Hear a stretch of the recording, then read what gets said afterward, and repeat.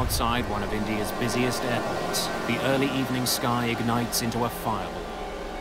This cloud just lit up. Felt like you could feel the heat. Flaming wreckage falls from the sky. It's a horrifying crash. I realized that the clumps that I saw all around me were either the remnants of the aircraft or dead bodies. When investigators arrive, they find the twisted remains of 2 passenger jets. 349 people are dead. Vital clues are buried deep underground. Investigators must piece together the day's events. Saudi 763 will maintain 140. Kazakh 1907, now reach 150. How had 2 crews that should have known each other's positions ended up in the world's deadliest mid-air collision?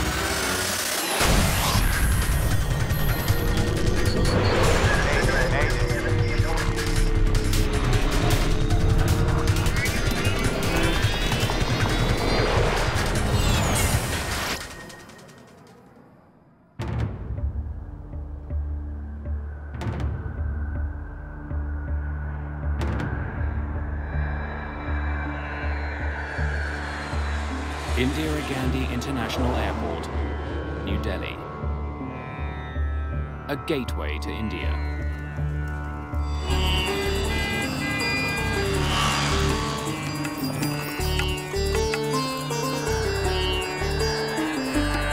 November the 12th, 1996. Busy? Air traffic controller VK Dutta arrives for the late afternoon shift. There was one supervisory officer. There was one person who was sitting beside me and he was assisting me. And the things are all normal. But normal at Indira Gandhi doesn't mean calm. This is becoming one of the most congested airports in the world. In 1990, the government of India signed open skies agreements with several different countries. Those pacts have made it easier for foreign airlines to land at Indian airports. Many airlines are taking advantage of the new policy. Air traffic controllers are now handling more traffic than ever. The open sky policy acted as a catalyst in the air traffic growth. The volume of traffic grew from, I believe, 175 movement a day to around 225 movement a day. We have to perform during that time. So whether 10 aircraft come on that time or 20 comes, so you have to handle them. Just past 6 o'clock, Saudi Arabian Airlines Flight 763 takes off into the sunset. Gear up. Gear up. Clear on left. Captain Khalid Al-Shabaili powers the Boeing 747 away from the runway. His co-pilot, Nazir Khan, handles all radio communication. There are 289 passengers on board. Many are Indian workers returning to their jobs in the Middle East. Saudi 763, airborne 03, contact radar 127.9. While Flight 763 was on the runway, its movements were tracked and directed by an air traffic controller in the airport's tower. 279, good day. But shortly after the plane takes off, the tower passes the pilots over to approach controller VK Dutta, who's in another room at the airport. Approach controllers at Indira Gandhi guide planes through the airspace beyond the runways. They're in charge of all arriving and departing flights within 110 kilometers. The approach controller normally is responsible for arrival and departures of the aircraft, which are coming in. They are safely and expeditiously, they are brought to the final approach. Tonight, Dutta is controlling 5 flights. Some of these are leaving the airport, while others are coming in. His task is to keep those planes spaced safely apart. but not so far apart as to cause any delays. There's a continuous coordination with the tower who handles the ground traffic. So he would tell approach controller that this fellow is ready, and he is to be accommodated between these two flights. So that kind of dynamics we were doing at that time. Saudi 763 approaching flight level 100. Roger, climb flight level 140. Clear to climb 140, Saudi 763. This evening, a United States Air Force cargo plane is coming in for a landing. Even though it's an Air Force jet, this flight is Dutta's responsibility. I think we probably had 3 or 4 back and forths with the controller where he was verifying our altitude or checking on our altitude, telling us about other traffic in the vicinity. Saudi 763 approaching 140 for higher. Saudi Flight 763 reaches its last assigned altitude of 14,000 feet. The pilots request permission to fly higher. Roger, maintain flight level 140. Stand by for higher. In order to coordinate incoming and outgoing traffic, Dutta wants the Saudi flight to stop climbing. Saudi 763 will maintain 140. Dutta is concerned with another plane, now flying east for a landing at Indira Gandhi Airport. It's a passenger jet operated by Kazakhstan Airlines. The Aviation 76 is a massive Russian plane. Originally built for the military, a modified version is now widely used as a commercial airliner. Dutta wants it to pass over top of the Saudi flight before landing. After that, he'll let the Saudis continue their climb. They were supposed to cross maintaining 1,000 feet of separation. Kazakh 1907, now reaching 150, 46 miles from Delta Papa November. Roger, maintain flight level 150. Identify traffic 12 o'clock reciprocal, Saudi Boeing 747. Dutta doesn't want the Kazakh flight to be surprised to see the Saudi jet. Since planes don't have radar to track other aircraft, they rely on controllers to warn them about other planes nearby. Maintaining 150, Kazakh 1907, will report. How many miles?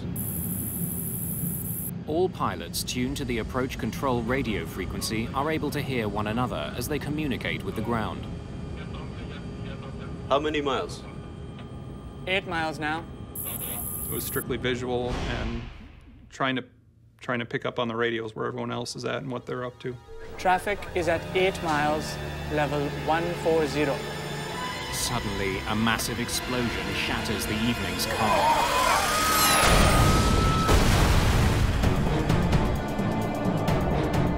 All at once, out of the right side of the window, right side of the cockpit, this cloud just lit up. Those missiles? To my mind's eye, there were missiles kind of corkscrewing, picking up speed was what they looked like, and they looked like they were coming right at us. We actually started veering the aircraft away before it became apparent that they weren't coming at us.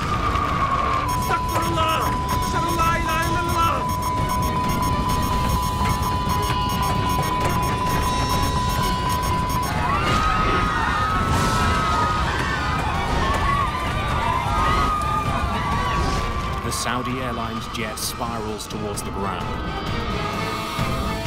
Billy, this is 1815. 1815, say again? Got on the radio right away, called the controller. We saw something that looks like a big explosion. Then it struck to me that something has gone wrong. On Dutta's radar screen, both the Saudi jet and the Kazakh plane have simply vanished. When I saw other blips are coming in, so I watched the sweep again.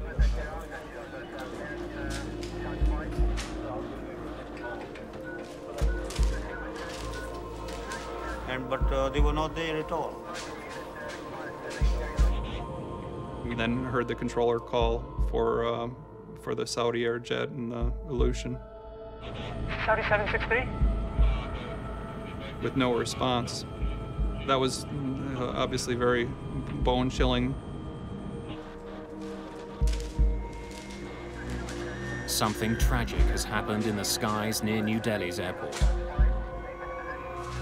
VK Dutta is about to become the target of an investigation into one of the deadliest plane crashes of all time. Kazakh 1907, report your position. At New Delhi's airport, a sense of dread is growing. 2 planes have vanished from approach control's radar. The worst nightmare an air traffic controller has is the median bodies. Saudi 763. Together, the 2 missing planes were carrying 349 people. Kazakh 1907, report position. I gave 1 or 2 calls to Kazakh or Saudi. Saudi 763. I forward how many kids I have, where my wife is, whom I am related to.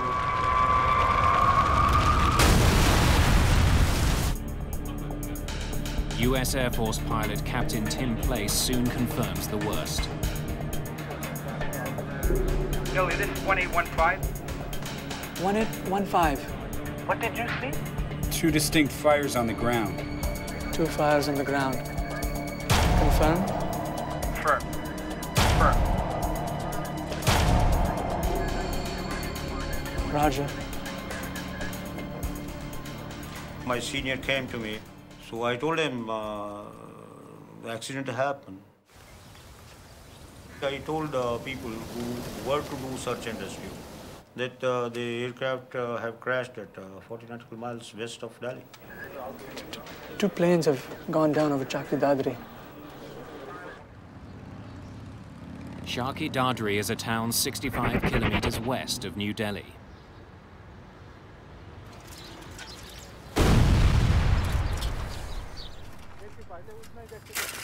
Its mustard and grain fields are now burning with the twisted wreckage of 2 ruined airplanes. All of a sudden, the sky turned a bright red color, and I saw fire and smoke. One plane started to come towards us. There was fire, and parts of the plane were flying everywhere. People were running. The plane's engine broke off, and the plane started to spin out of control and fell into the field.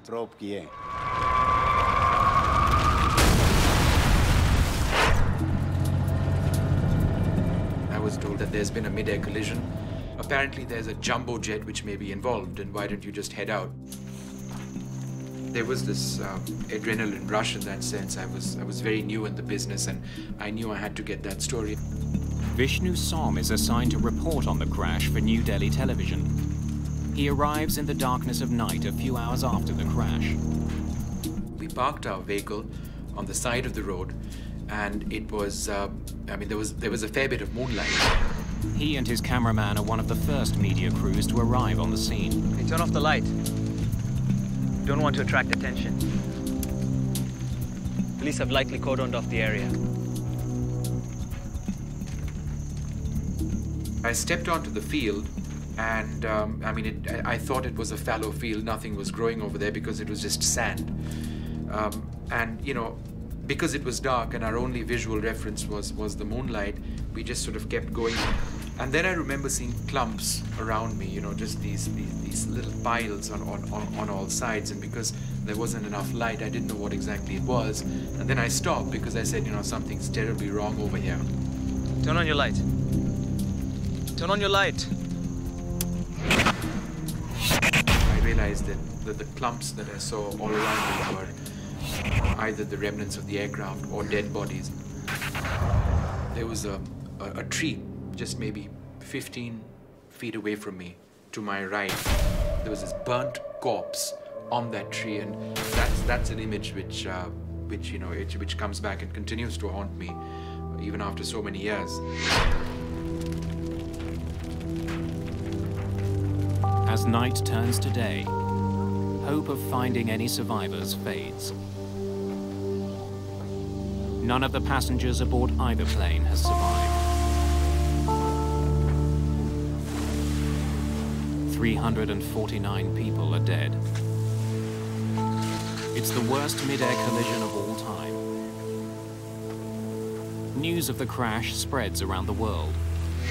What remains clear is that there was more than one set of factors that might have resulted in the collision. We have two very separate wreckage fields. Captain KPS Nair is one of the first investigators on the scene.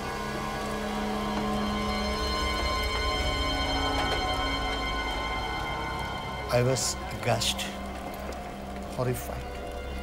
I can't explain it because I have not seen anything like that before. It is something which I can't explain. The Kazakh flight and the Saudi Airlines jet have fallen 7 kilometers from each other. Investigators have two separate crash sites to examine, but they know one cause will explain both accidents. It's unlike a single aircraft falling somewhere. Two large-bodied aircraft colliding each other in the sky. There are different causes. How had two planes that were supposed to be 1,000 feet apart collided? Investigators consider three possibilities. An error on the part of the air traffic controller, an error by one of the crews, or the failure of an instrument on one of the planes. They hope the mangled wreckage will hold the clues they need.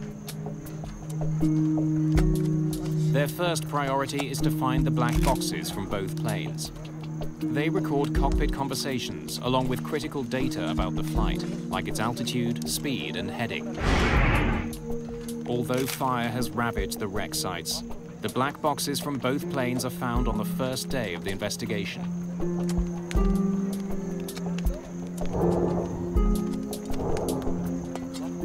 But for the moment, they hold their secrets. It will take several months for experts to extract data from the recorders. In the meantime, investigators focus on conversations between the two planes and the air traffic controller. In this particular case, we had the evidence of the ATC transcript. Without onboard radar, the planes around Delhi's airport rely on air traffic controllers to guide them. VK Dutta comes under enormous pressure. Did he make mistakes that caused the worst mid-air collision ever? Those times were bad. These media people, they crowd foul. So I told them that, there's no fault of mine. Hi, I'm VK Dutta. I'm sorry to keep you waiting. Have a seat. Investigators want to know everything that Dutta did on the night of the crash. Was traffic heavy? Evenings are always busy. Dutta's radar doesn't track a plane's altitude. Instead, controllers in New Delhi write a plane's last reported position on a strip of paper. The strips are continually updated. It's the only way for controllers to keep track of the altitude of the planes under their control. Level information is not there, so level has to be confirmed by the pilot. Kazakh 1907, now reaching 150. Air traffic controllers can only know a plane's altitude when the pilots report it. Are these your notes? Yes, sir. This is the Kazakh one, and this is the Saudi one. Investigators learned that Dutta was in charge of 5 flights at the time of the accident, and that the Saudi and Kazakh flights were flying in opposite directions of the same aerial pathway. The area that Dutta manages is divided into a network of air corridors. Controllers use them to channel flights in and out of the airport. But many of the corridors are used for military flights. In fact, even at such a busy airport, there's only one main corridor for commercial planes. In cases like this, there are strict rules he has to follow. Between two aircraft, the requirements specify a vertical minimum separation of 1,000 feet. When aircraft fly through the sky, they leave turbulence in their wake, like boats on the water. It can affect the planes around them. Air traffic controllers deal with this by keeping planes at different altitudes. Roger, maintain flight level 140, stand by for higher. Dutta was supposed to ensure that the two planes were 1,000 feet apart as they approached each other. He planned to do what he'd done many times before, have the incoming plane pass 1,000 feet over top of the outbound plane. It was a routine procedure, but somehow the two planes had ended up on a collision course. One of the two planes was not where it should have been. Investigators wonder if Dutta made a mistake that led to the horrific crash. Poring through the ATC transcripts, investigators quickly learned that Dutta had given the two planes the proper directions. But since his radar doesn't display altitude, there was no way for him to tell if the planes followed those instructions. Investigators are so convinced that Dutta did nothing wrong that 3 days after the crash, he's back on duty. Then my family and other people heard this. There was a little sigh of relief that, our guy is safe. Investigators return to the crash site. They are hoping to recover certain instruments from the two aircraft. Perhaps a mechanical failure had led one of the planes off course. Normally, the altimeter would have stopped at that point where the accident took place. And we wanted to know what altitude they were registering at the time of the accident. But the Saudi cockpit has plunged deep into the ground. The accident investigation becomes an excavation. The Saudi's nose portion was well below the earth. It was about 10 to 12 meters below. The end of the nose had gone that far below. Machines had to be brought in, excavators, to dig up and lift the cockpit of the Saudi aircraft. The altimeters of the Kazakh flight are easier to find. That plane didn't crash nose first. There's some chance there are clues about its exact altitude at the time of the accident. When they're pulled from the wreckage, investigators discover that there is indeed something strange about the altimeters. Both the captain and the co-pilot have an altimeter in front of them, but in this case, they do not have the same reading. There was a difference between the two by about 300 feet. Strange. Perhaps the conflicting altimeters had led the crew off course. But the difference in readings may simply have been caused by the force of the crash. At this point, investigators don't know. Mostly there and there, as close as you can get it. Investigators need to discover which of the two planes was at the wrong altitude. They explore other evidence.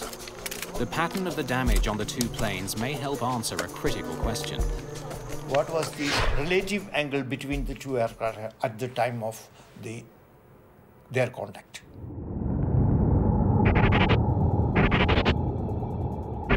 Most of the pieces from the two planes are kilometers apart, but a large section of the tail from the Saudi aircraft is found near the beginning of the debris field.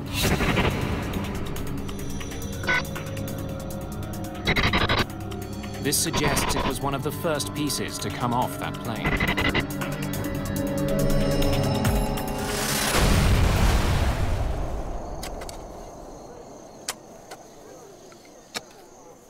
The significant points of contact in this particular accident in the air was between the tail end of the IL-76 and the wing portion of the Boeing 747 of Saudi Air.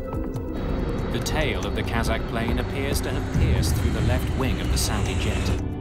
If that's the case, the Kazakh flight hadn't been above the Saudi jet when they collided, as air traffic controllers thought. it must have been below it. It's a puzzling discovery that adds to the mystery. Investigators still don't know which plane was in the wrong airspace. What they do know is that once the two planes hit, there was no hope for either crew.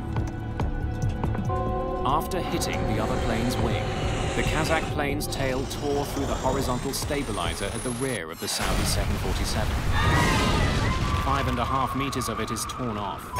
Without it, the Saudi crew can't control their plane. The result is the aircraft goes into uncontrollable spiral. And in this particular case, if I would say both the aircraft had got into that situation.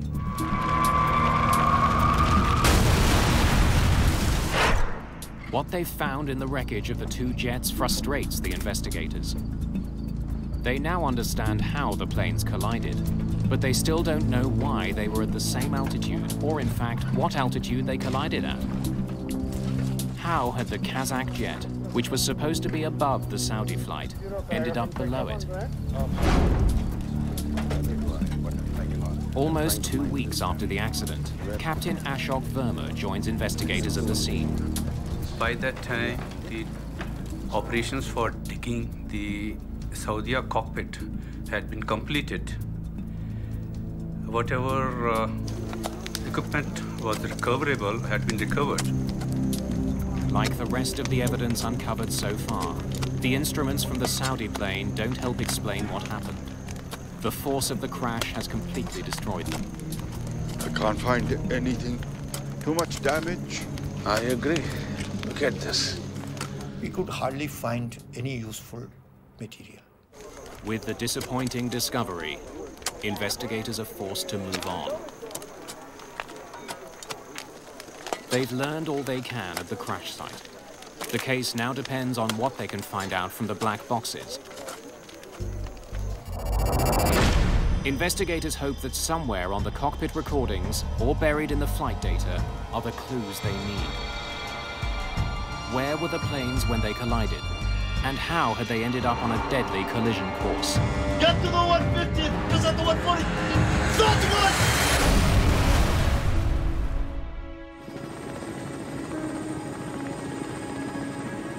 It's been 3 months since the mid-air collision of two passenger jets near New Delhi.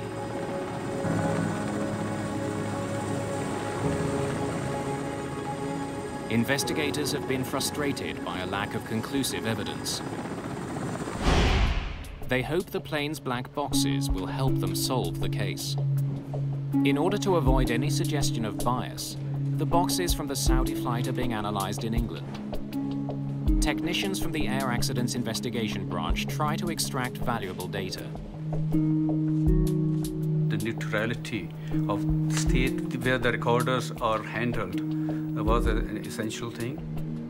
Each plane was equipped with two black boxes, a flight data recorder and a cockpit voice recorder. The flight data recorder contains information on dozens of aspects of a plane's performance. Among them, the altitude, the airspeed, and the changes pilots make to the flight controls.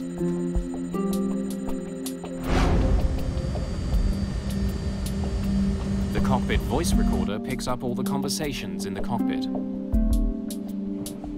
279, good day. As investigators try to learn more about the collision near New Delhi, they use the information stored on the black boxes to make a chronology of events.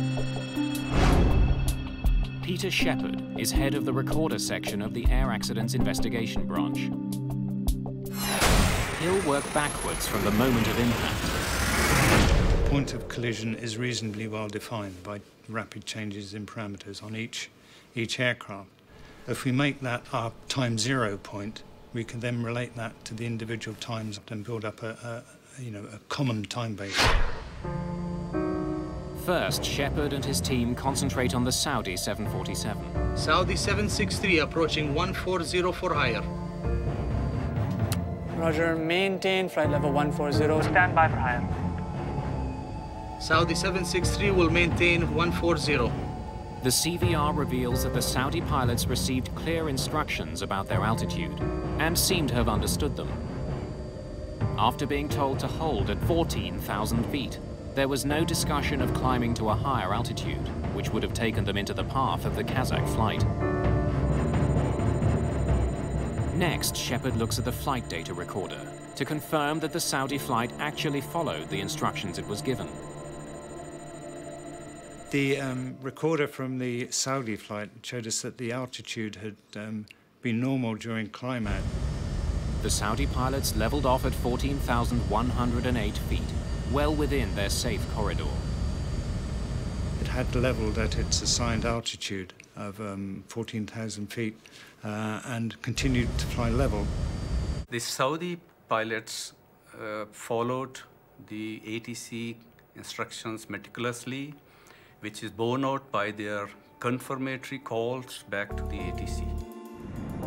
Air traffic controllers wanted the two planes separated by 1,000 feet and wanted the Saudi plane to fly below the Kazakh jet. If the Saudi pilots did nothing unusual, suspicion is growing that somehow it was the Kazakh plane that was in the wrong place. Alarmingly, when investigators examined the information from the Kazakh jet's flight data recorder, they discover that it descended far below the 15,000 feet it was supposed to stay at. Moments before the collision, the Kazakh plane is at 14,100 feet, almost 1,000 feet lower than its assigned altitude, and less than 10 feet below the Saudi flight. It then powered directly into the Saudi jet. The Kazakh crew had not stopped descending at the altitude they were cleared to, that was 15,000 feet. But why had the Kazakh flight dropped so badly off course? Kazakh 1907, report position. Kazakhstan Airlines presents one theory for their plane's dramatic loss of altitude. The Kazakhstan defense mainly relied on presence of turbulence. Perhaps a sudden burst of turbulence had forced the plane lower. The data recorder of the Kazakh flight does seem to indicate that the crew had a bumpy ride. It shows two distinct and sudden drops of more than 400 feet. The airline claims both of these drops were caused by turbulence. But Peter Shepard isn't so sure. When we saw the jumps of 250, 500 feet, our initial response was that these can't be right. I mean, it was the rate at which they changed was beyond that an aircraft could actually perform. What else could cause the plane to drop so quickly? Or at least seem to drop so quickly? Shepard searches for an explanation. We tried to resolve the inaccuracies in the Kazakh recording by looking at the other parameters that were recorded and trying to derive altitude using these other recordings. It's intricate math. By using information including the speed and rate of descent from the flight data recorder, Shepard determines that the plane was on a steady downward approach. The reason for the apparent sharp drops is simple. Shepard learns that the sensor that sends altitude information to the flight data recorder was faulty. It would stick and temporarily stop sending information. When it got unstuck, it would wrongly appear as though the plane had lost considerable altitude. It's as if there was a bit of glue on one area and it stuck in that. And eventually the altitude changed so much, the force on it made it jump again, and it stuck there for a little while. Investigators can now conclusively dismiss turbulence as a factor in the collision. So there's no sudden descent? Scanning maintenance records, investigators also discover that there was no problem with the Kazakh plane's altimeters. They conclude that the difference found in the cockpit instruments was a result of the crash. It didn't cause it. To understand why the Kazakh plane kept descending after it was told to hold, investigators turned to the cockpit voice recorder. It begins long before the crash itself. Initially, there are no hints that anything is wrong. Kazakh 1907, report level passing. Passing 240, Kazakh 1907. Because the Aviation 76 is a modified military plane, it has another unusual feature, a position for a radio operator in the cockpit. Igor Rep mans that position and handles all communications for the Kazakh flight. Roger, over to Delhi approach 127.9. 127.9, bye-bye, Kazakh 1907. As the aircraft nears the airport, Rep gets in touch with approach controller Dutta. Delhi approach, good evening. Kazakh 1907. Passing 230 to 180. I told Kazakh to descend and maintain flight level 150. That is 15,000 feet. Roger, Kazakh 1907. Descend, flight level 150. Report reaching. 1,000 feet vertical separation is sufficient, and that was granted to the two aircraft. Kazakh 1907, now reach 150. The Kazakhstan radio operator had at one time stated reaching flight level 150. It's just 1 minute before the impact. And at this point, the Kazakh plane appears to be right where it's supposed to be, 1,000 feet higher than the Saudi plane. But investigators know that instead of leveling off, the plane continued to descend. This is where the trouble starts. As investigators compare the flight data information to the cockpit voice, they notice something disturbing. Kazakh 1907, now reach 150. When Rep calls out that they've descended to 15,000 feet, he's actually over 1,000 feet higher than he thinks he is.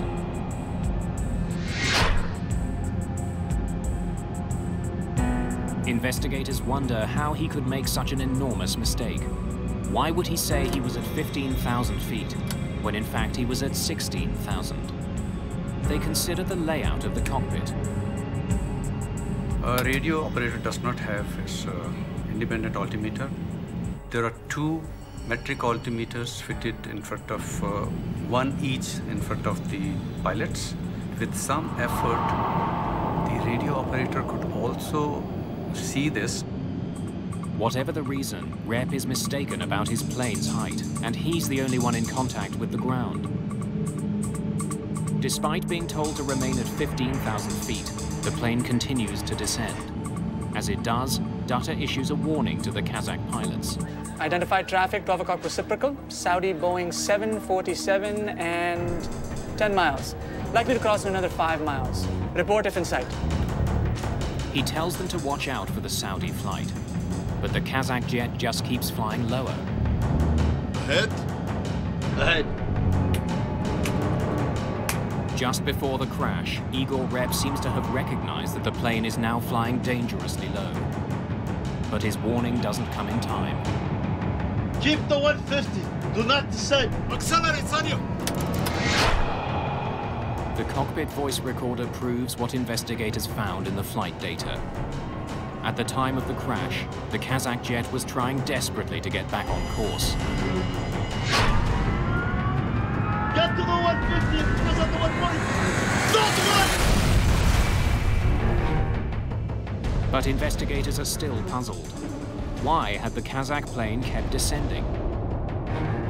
After ruling out controller's error, ruling out the mechanical failure, you have to go further into details of human behavior during the operation of a flight. Kazakhstan is one of several now independent republics that used to be part of the Soviet Union. The national airline has a reputation at Indira Gandhi Airport.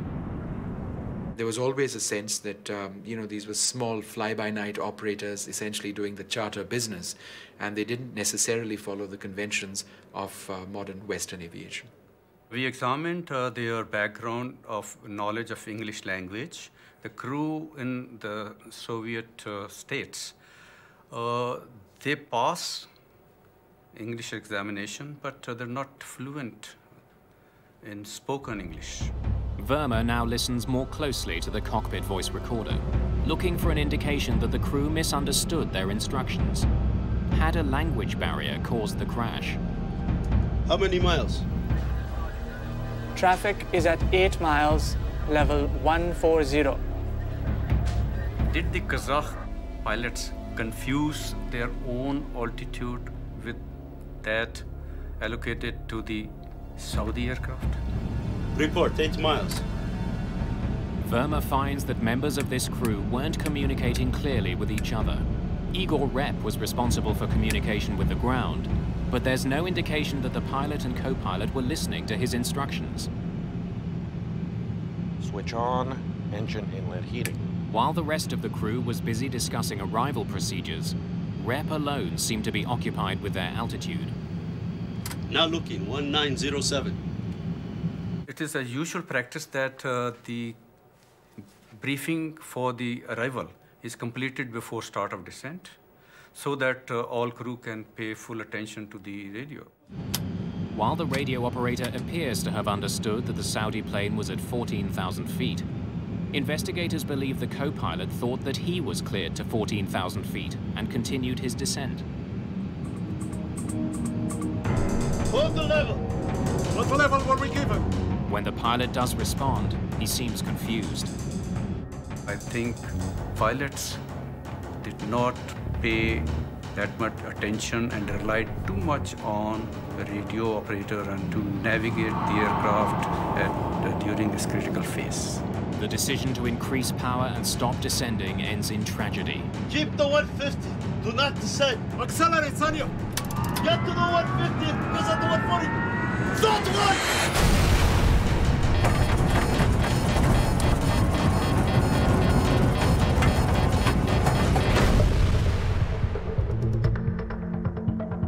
The final report points a finger squarely at the crew of the Kazakh plane.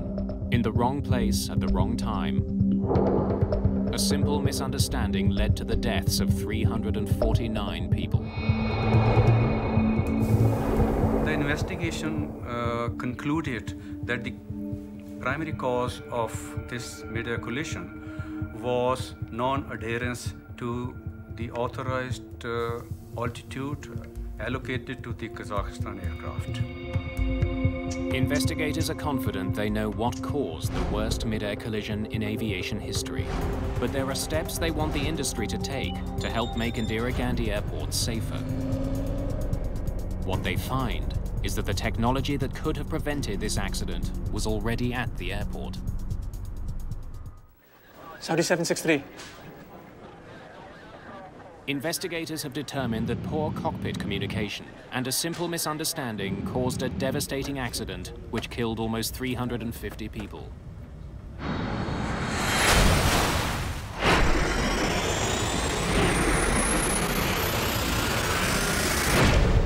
But technology existed that could have helped avoid this accident. Systems that would have helped both the pilots in the air and the controllers on the ground. Investigators are especially critical of the radar that was being used in New Delhi. Air traffic controllers did rely on fairly outdated technology at that stage. There wasn't any secondary radar available at Delhi Airport. There was only an old primary radar. Primary radar sends out radio signals to locate airplanes in the sky. The signal bounces off the plane and back to a dish on the ground. It reads a plane's position, but not its altitude. The primary radar gives you 2D picture. Secondary radar works differently. A transponder aboard an aircraft sends a message to the ground with key information about the flight, including its altitude. Saudi 763 approaching flight level 100. Roger, climb, flight level 140. On the day of the collision, approach controller VK Dutta could only rely on what the crews told him about their aircraft's altitudes. Kazakh 1907, now reach 150. The Kazakh radio operator said that they were flying at 15,000 feet, but Dutta had no way to confirm that. If he had known the Kazakh flight's actual altitude, He could have diverted the Saudi flight from its path.